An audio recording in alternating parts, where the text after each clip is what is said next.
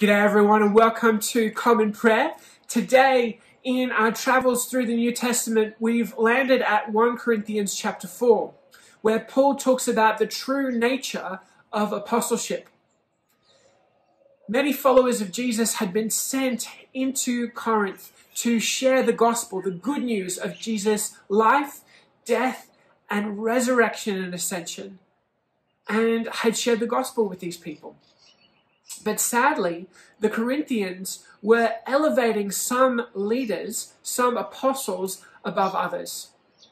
They were saying, well, one is a better speaker, one is more charismatic, one is more pastoral, one has better theology. I better follow them. And they were following some leaders at the expense of others. So what does Paul do? Does he elevate himself? No.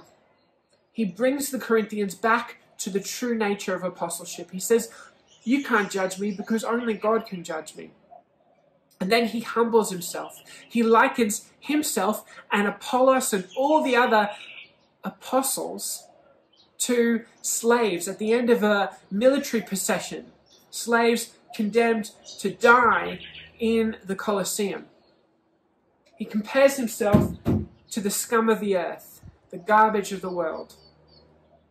He says in verse 12, we work hard with our own hands.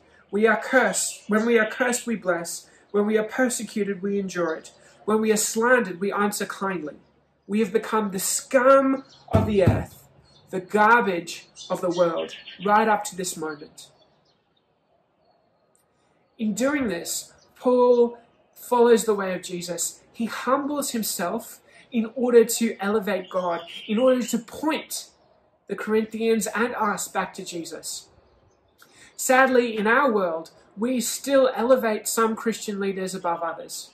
We say that pastor or that priest is more charismatic, they have funnier sermons, or they're better with pastoral care. And we pit different Christian leaders against one another. But friends, all Christian leaders are apostles. They are people sent into the world to glorify God and to send a message of Jesus Christ.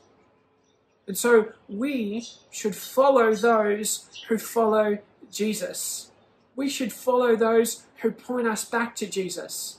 We shouldn't play power games between different Christian leaders. Instead, we should always bring everything back to the gospel, back to the Bible, and back to Jesus.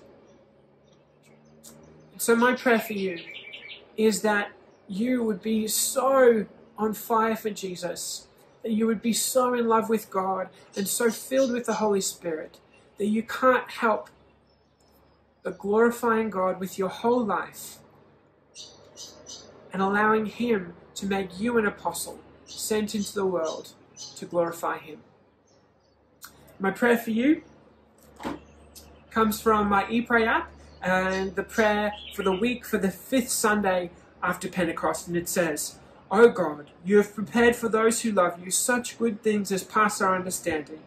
Pour into our hearts such love toward you, that loving you above all things, we may obtain your promises, which exceed all we can desire, through Jesus Christ our Lord.